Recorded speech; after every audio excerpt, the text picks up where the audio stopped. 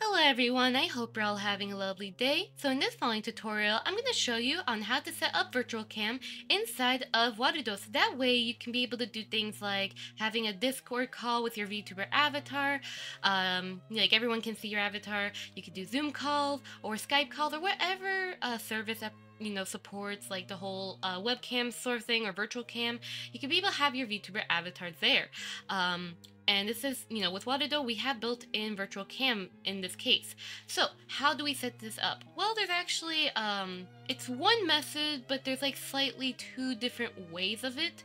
We have the global virtual cam, but then we also have individual virtual cam. So allow me to show you the global virtual cam first.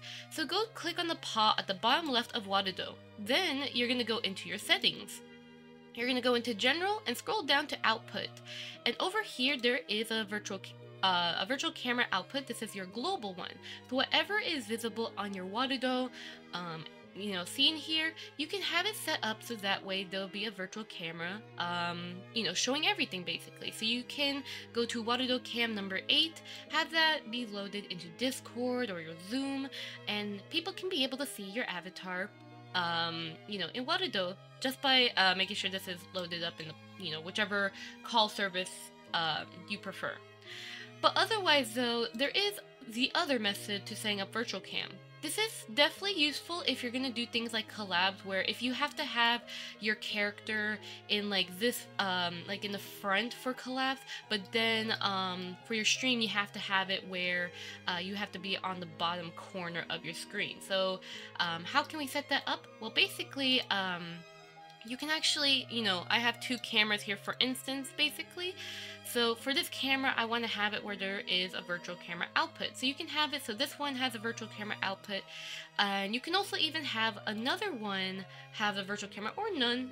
You can have it where this camera specifically is virtual cam, but then this one could be like your stream camera basically, whichever you prefer basically. Also, you can even have it where if you have like different scenes or different angles for your cameras, you can have it where there is a virtual camera, so that way it's much more easier to like, I guess depends on your setup. You can have it so you have different virtual cameras to like toggle different angles and stuff. But otherwise you could set up camera hotkeys in that case with blueprints.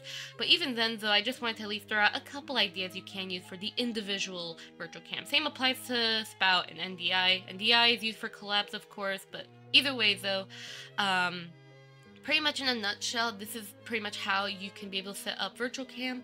Also, let's say for instance, we do have our virtual cam set up. I'm gonna have like, let's say an individual one.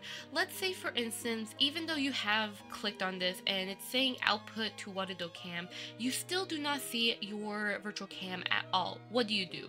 Well, what you can do is click on the little paw button right here, click on open data folder, go to the file explorer that pops up, and then you're going to go click on binaries. Then go to virtual cam, and then right here, these two bat files, these are the important ones that can help you out debug your issue with your virtual cam. So make sure that you install the virtual cam here.